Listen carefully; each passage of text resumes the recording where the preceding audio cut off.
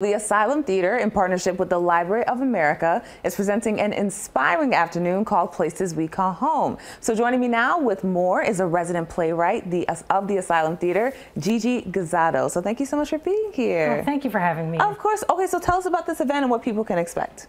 Latino Poetry, Places We Call Home is a nationwide initiative by the Library of America. A wonderful Latino poetry anthology which has been edited by poet and critic Rigoberto Gonzalez, has just been published. And so we are having these events across the country, and this is the only one in Las Vegas, where we will be having a reading and discussion of some of these Latino poems. Wonderful. And what are these poems? Because I know you are the curator, you put all these together, you got all the actors together. What does the material kind of touch on, Places We Call Home? Well, for this first event, we've chosen the themes of language and ancestry and identity. Okay.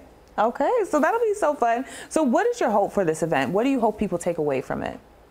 Well, my first aim is to bring the community together. Not only our local Latinx community, but our community, our Las Vegas Valley community. I want everyone to come and listen to these poems and think about the fabric of America and how Latinos and Latino poets have been a part of that for centuries. And I know that you were actually the one to, get the actors to read the poems. And I was asking you, what does it take for an actor to be hired in a job like this? Like, what were you looking for?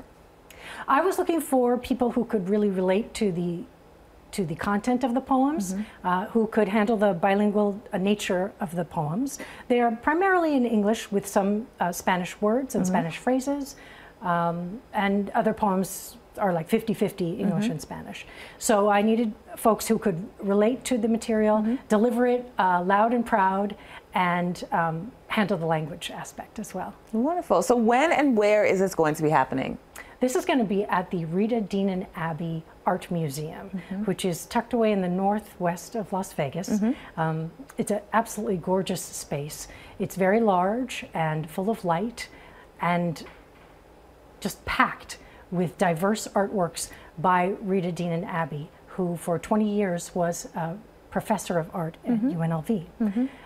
So that's the space, and we will be presenting these poems as art in an art space. I'm very excited for everyone to come see the museum and to experience the poetry in that environment. Wonderful. And when can they check it out? This Sunday. This Sunday, okay. September 1st, okay. 2 p.m.